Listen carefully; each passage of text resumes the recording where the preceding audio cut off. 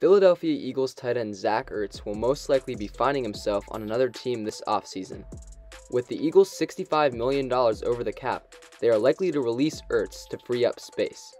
Ertz was even seen tearing up at the press conference following the Eagles' final game of the season against Washington. With the probable departure of Rams tight end Gerald Everett, pairing Ertz with Tyler Higbee could be a very possible scenario. Gerald Everett impacted games this season with key drops, and I believe a veteran like Zach Ertz makes those kind of catches.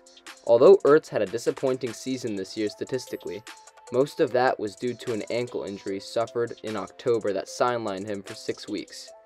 Ertz was also having to catch passes from Carson Wentz, who was arguably the worst starting quarterback this season.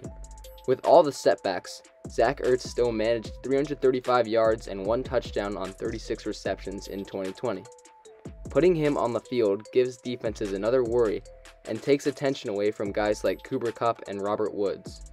I believe that with Matthew Stafford throwing him the ball, Ertz will regain his form and better play. With guys like John Johnson and Josh Reynolds likely leaving the Rams this offseason, it should free up enough space for Ertz to be signed and make an impact on this team. But this is just my opinion, however, and I could be wrong. Thank you for watching.